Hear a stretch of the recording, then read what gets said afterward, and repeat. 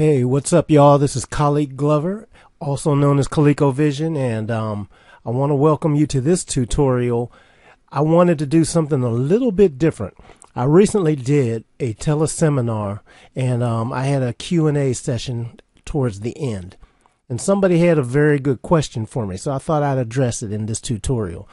Somebody asked me, Khaliq, how can I train my ear to better hear things like EQ and all that, so that I can tell what the frequencies are and what I need to do.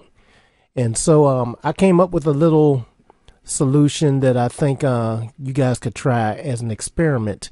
This is just for practice, but I want you to notice up here, I have a master fader over here that everything is going through. I'm on Pro Tools.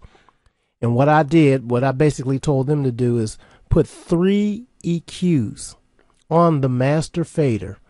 And that's what I did here. And here's what I did and why I did it. These 3 EQs are actually going to be split up for different bands to highlight the lows, the mids, and the highs. That's how we're going to take it and study.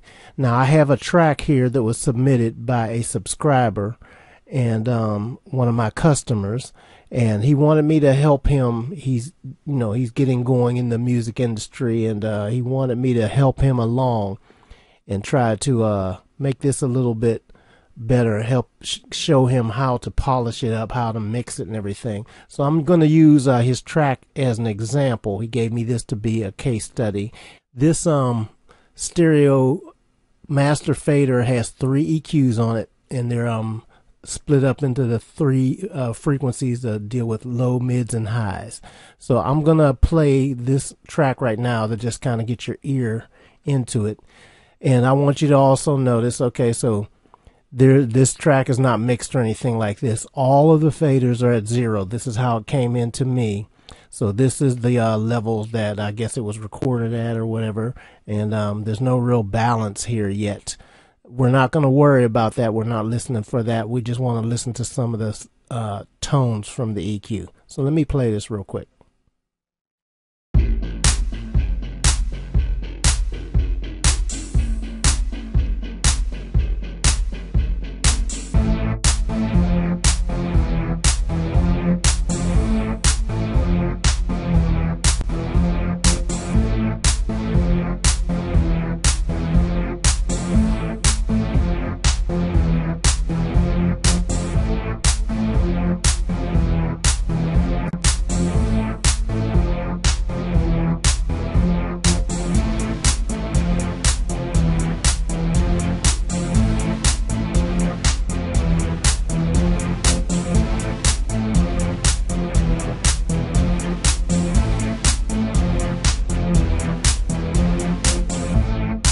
Okay, so I'm going to just hit this one EQ here, and this is going to be showing, okay, I want you to notice over here.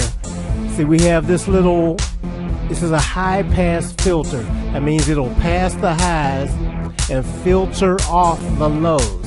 So check it out when I take it out of bypass. You see all the lows are gone and we have nothing but highs here. Now we can just kind of study what's going on in this track. As you can tell, take a listen, see what's happening with the all the high stuff. You can hear the hi-hat, the claps, snares, cymbals, the synthesizer, and there's a kick drum here. You hear all those high sounds, so we can hear what's going on there. Okay, so let's switch to one of the other ones. Let's put it back on bypass. Now let's go to see what's on the low. Check it out. Now, see, we could study what's going on with the low. You can hear that kick drum. What's going on? Here's the kick drums over here, and the bass, and you can hear those chords with the low parts of the chords that are still there. So you can kind of hear where there's mud at in this low area.